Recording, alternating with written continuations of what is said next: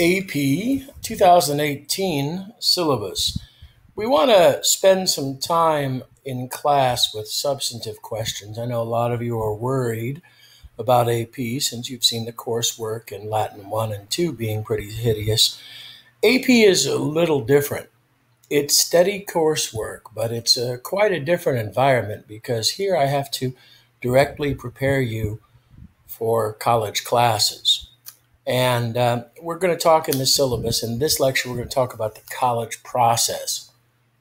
In the next lecture, we'll talk about how the exam looks and how I'll be preparing you for it in the class design. Let's talk about the college process. So if you're a senior, a rising senior, here's what we're looking at. Obviously, we didn't suffer through Latin so that we could do poorly. We need to go to college. We need to have it paid for. Generally speaking, the ACT 30 to 31 plus, that's a kind of a golden score. That's where you're dealing with, there's not a lot of difference between a 36 and a 35 and a 34 for colleges, but a good ACT score is important.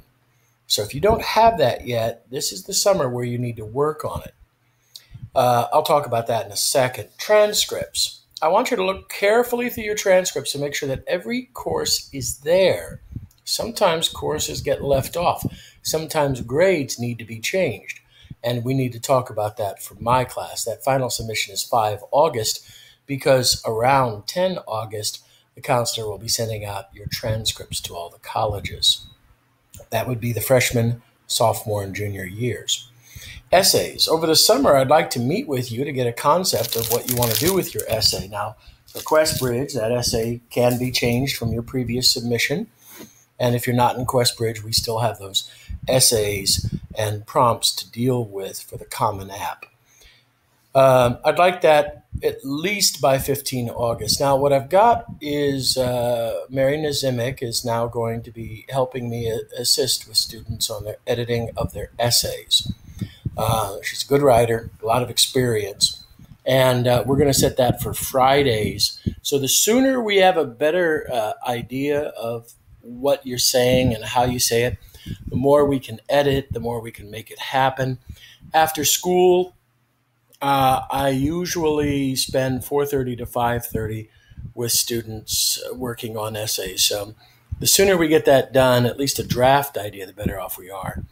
Your CV and activity resume, 1 September, because that's when you really need to get your letters for requests to your teachers, and they're going to want a copy of your CV so they can reference it.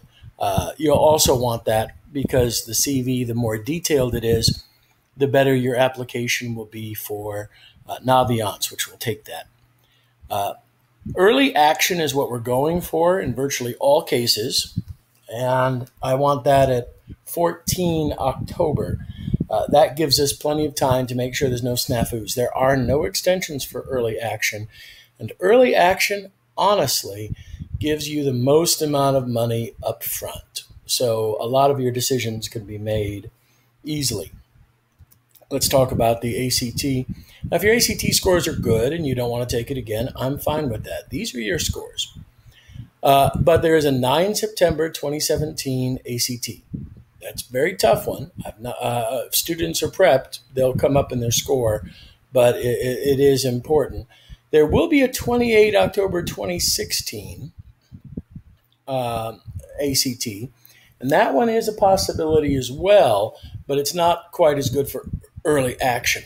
However, if you need to take it and you're prepped, that's fine. Remember, as I said before, it's really tough in the senior year. You got to balance some very challenging courses. You also have to prepare your essays and your letters and supplemental essays for all of these colleges and revision. It's a lot. So studying for the ACT, once we get to school, that's going to be really tough. This is the only time you're really going to have, and I can't emphasize enough just how to do it. Naviance, of course, gives you an opportunity. And if necessary, I can also get some case tutors in early to assist you if you're having trouble with the math and everything else. The sooner I know to be able to put out those contacts, the better off it'll be. So there's the college application process. We've had good results in these last few years using these methods. I'm here to assist and coach. This is not part of your grade. This is just part of the service that I believe I need to offer you since I've been doing this for a while, and we've had good results. So that takes care of the college application process. And the next videos, we'll talk about how the class is designed.